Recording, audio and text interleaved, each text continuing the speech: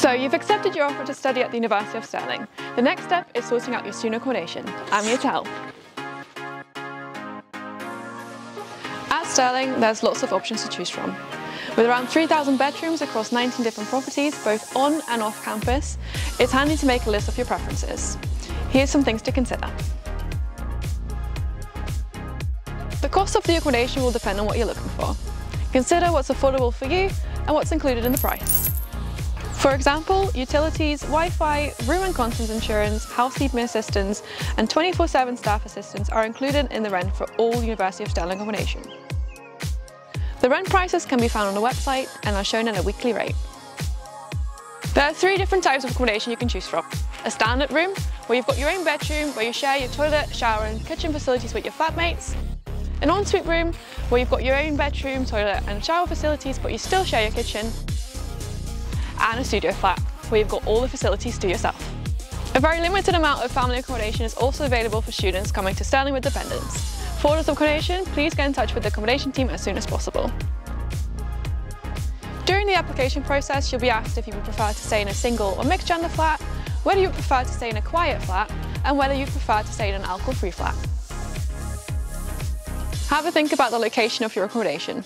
Would you prefer to stay on campus with easy access to your lectures and facilities like the library and the sports centre, or would you prefer to stay off campus? At the time of applying, please inform the accommodation team of any health conditions. Give them as much detail as possible in the notes section of your application to ensure they can allocate you a room that suits your needs.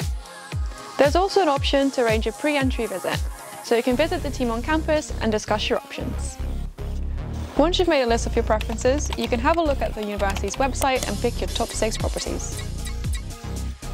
Now it's time for the nitty-gritty, the application. Apply by the deadline to ensure your accommodation. Whatever you do, make sure you arrange your accommodation prior to arriving at Stirling, as you don't want to risk missing out.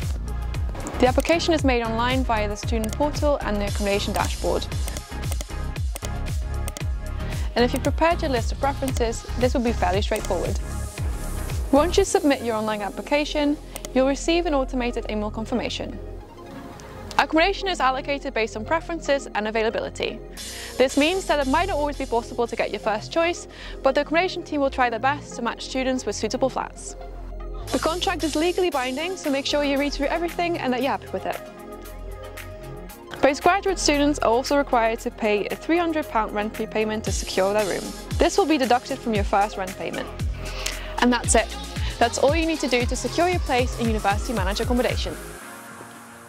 If you have any questions at all, the accommodation services team will be more than happy to help. Just contact them by emailing accommodation@stir.ac.uk or phoning 01786 467060.